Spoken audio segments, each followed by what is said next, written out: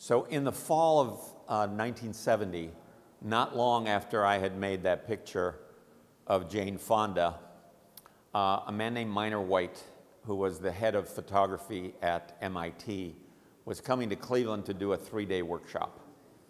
And I went to the workshop. I had been doing photographs for about 5 months, and he was somebody that I was very keen, very interested in meeting, because he had started the magazine Aperture, and he had been this very influential teacher at this point for more than 35 years.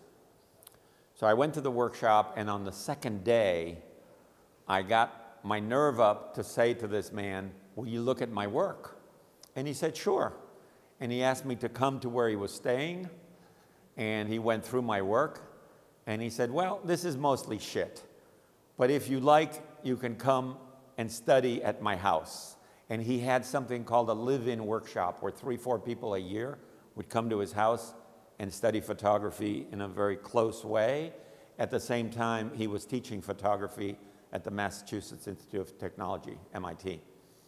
And so after doing a little questioning about who he really was, a week later, I hitchhiked to Boston and started my photographic life. And my very first assignment by Minor when I got there was to organize his library. And in doing that, for the first time, I began to realize photography too, not just literature, which I had studied, has this remarkable history. And unlike literature, which starts thousands of years back, photography at that point started only less than 150 years back.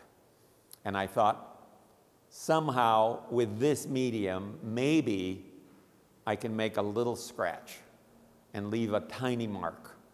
And so that was my ambition. And Minor helped me get that started.